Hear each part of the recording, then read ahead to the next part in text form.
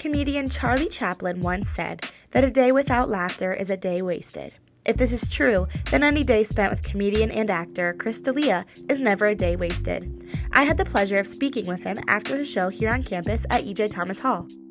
Thanks for having me. Yeah. Lights, Camera, Akron is cute. That's a cute little thing you do there. It's cute. Yep, that's right. How was your show? How did you do? It was fun. Yeah? Yeah, those students were really fun. They were good sports. I made fun of a lot of them, and they seemed to like it. So. That's right. That's what college kids are for. Sure. Yeah, I guess so. What do you think of the university? I heard you say you think it looks like the 80s. Be honest. Well, the auditorium does a little bit because of how golden brown it is, but it's serviceable. And I didn't walk around the campus or anything, but the kids seem great. So yeah, I feel like probably a all nice the place to go students go here really love it here. Everyone was really excited to have you. So. Oh, cool. Yeah. That's nice to know. It's really nice that you came. And you're shooting in Cleveland right now? I am. I'm shooting a movie right now. Yeah. That's I was awesome. shooting Bath and in Cleveland also as well. Okay. What are you shooting? A Netflix special? Yeah, it's a Netflix movie called Little Evil, and it's a movie. It's a comedy, so it'll be out next year sometime. That's really exciting. Yeah. And you're on tour right now, right? I am. Yeah. I don't even know where I am half the time. Yeah. You're going to New Orleans soon. I am. I'm going on Thursday, and New Orleans, Dallas, San Antonio. Those are the ones that are coming up soon. When you started, you said that you started stand-up, and I saw one of your skits, and you said that you started stand-up in like rundown bars. Yeah. And no one was listening to you. Yeah, nobody would listen. It's kind of like now. So, do you have any advice for anyone who is just starting?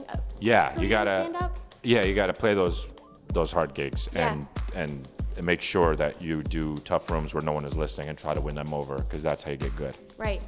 Even if open mics and all that stuff. And even if you fail and bomb, that's part of it. Right. You know, that's the scariest part. But then once you do it, once you bomb, you know what that feels like, and then you're not scared of the unknown, Right, you can only go up from there. Sure, yeah. Well, you can also go back down there, but but hopefully you get better and better. Yeah. For the stuff that you get for your show, is it things that happen to you?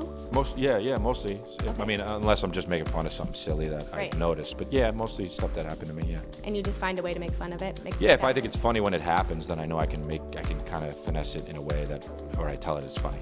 Yeah. Yeah. What is the worst thing you've been to on tour, worst college campus? I don't remember them. When I leave, I forget them. Like, I will forget this one, no offense, but I don't remember. I have like places in my head where I'm like, oh yeah, I remember that gig, but I don't remember where it is. I don't know that one. Do you have anything you want to say? Get yourself out there? Follow the rules or whatever, but also not too much. Do you know what I mean? Because then you're just boring. And also, break some rules, and listen to your parents a lot, but not everything they say, because you're your own person. That's good. Put that on a t-shirt.